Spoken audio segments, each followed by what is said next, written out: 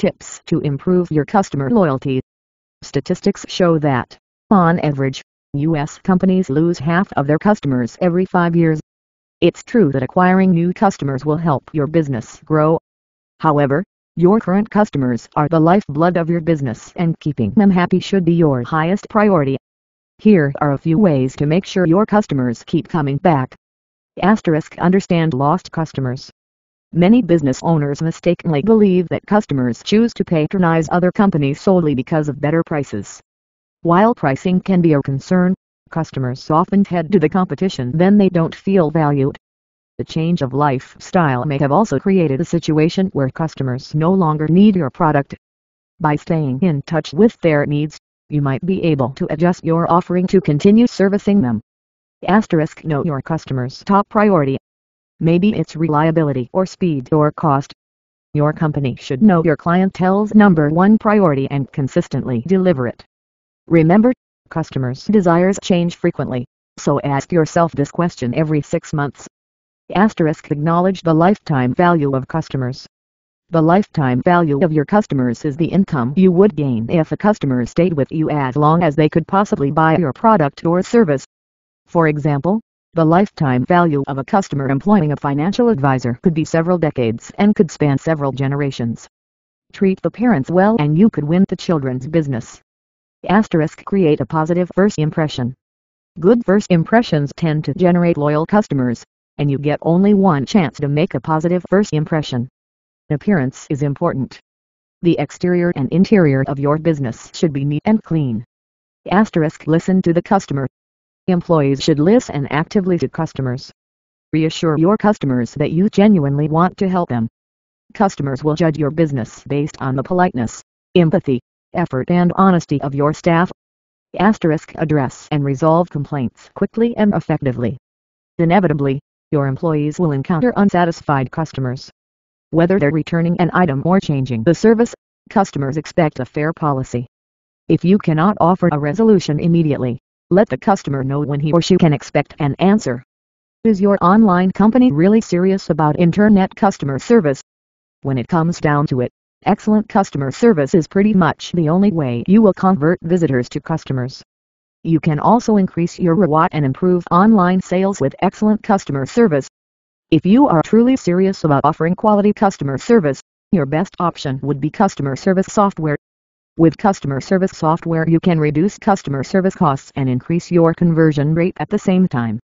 All the while, you will be making your customers happier, which will lead to more sales and an increase in ROI. Customer service software helps small businesses and large businesses alike by offering Customer Service Messenger, Support Messenger and Support Messenger. These offer 24/7 customer service to customers and potential customers. They can also allow you to track customers online and track consumer behavior online as well. Customer service software can offer live chat help and or animated avatar help, animated avatar service, animated avatar support and animated avatar guide. Many people prefer the avatar because it makes them feel more like they are talking to an actual person.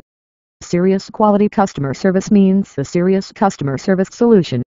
Consider customer service software for your online business if you would like to convert visitors to buyers and improve your ROI.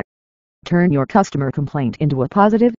The last thing we want to hear during our work day is complaints from customers. However, it does come with the territory.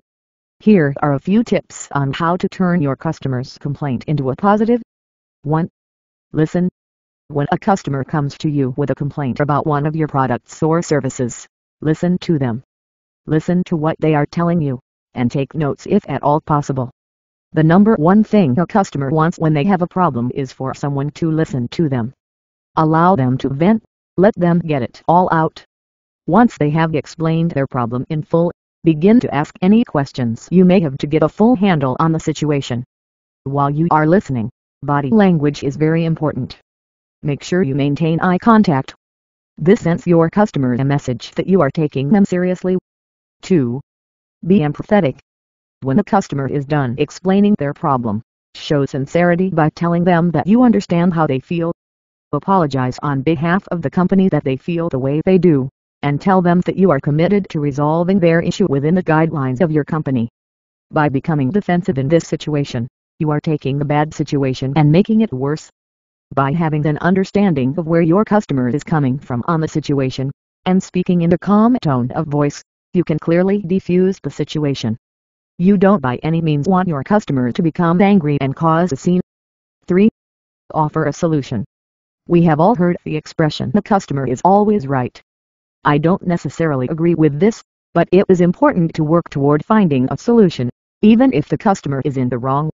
For instance, you might try meeting them halfway. You will know whether or not your customer is a repeat offender, and you can handle the situation accordingly. For customers who have a legitimate complaint, it is best to rectify the situation right then and there. Whether it is giving them their money back, or replacing their product. Always leave your customer with your business card and tell them if they should ever have a problem again, they should not hesitate to contact you immediately. This will help them regain their confidence in you and your company. The main goal when a customer has a complaint is to not allow the problem to snowball. Your objective should be to defuse the situation and retain your customer. By handling tough situations such as these in a professional manner, you will find your once complaining customers satisfied that you resolved their issue, and a newfound respect for you. This article may be reproduced by anyone at any time, as long as the author's name and reference links are kept intact and active. 6 tips for keeping your cool when customers get hot. 1. Be assertive, not aggressive or passive. My definition of assertion is simple. Say what you mean what you say, and don't be mean when you say it. Let this rule guide your conversations with all customers and you will always be confident, cool, and in control, and you'll always be professional. 2. Speak more slowly. You'll be amazed at how much more clearly you can think and how much control and confidence you experience when you consciously slow down your rate of speech. Speak slowly and methodically when your emotional triggers are launched, and you'll maintain poise during difficult conversations. 3. Wait 1 to 2 seconds before responding. Responding immediately to difficult or tactical customers could result in you saying something you'll later regret. Before you respond, take a deep breath, wait at least 2 seconds, and think about the best response and the best approach. 4. Take a time out. When you sense that your buttons have been pushed, take a break. You can't tell the customer you need to put him on hold while you review a file, or whatever excuse sounds good at the time. The point is to get away from the customer for a few seconds so you can regroup. 5. Use positive self-talk. I'm going to sound like Dr. Phil on this one, but I'm quite serious. Instead of saying to yourself, I don't get paid enough to put up with this ______, say something more positive like this guy really needs my help. Thinking more positively helps you respond more positively and professionally. Negative thoughts lead to negative words, and it spirals into a very negative situation. 6. Show your power before you use it. Often, the subtle suggestion of your power is far more effective than the outright use of your power. As a customer service professional, you may have the power to terminate a phone call. You could say to your customers, if you don't stop yelling, I will terminate this call. But, believe it or not, you are far more powerful if you say, I want to help you, but when you yell and cut me off, you make it difficult for me to work with you. The latter statement demonstrates your power and your message most definitely gets across. The former statement uses up all of your ammunition and won't usually diffuse an irate customer. These incredibly simple tips will position you to keep your cool when customers get hot.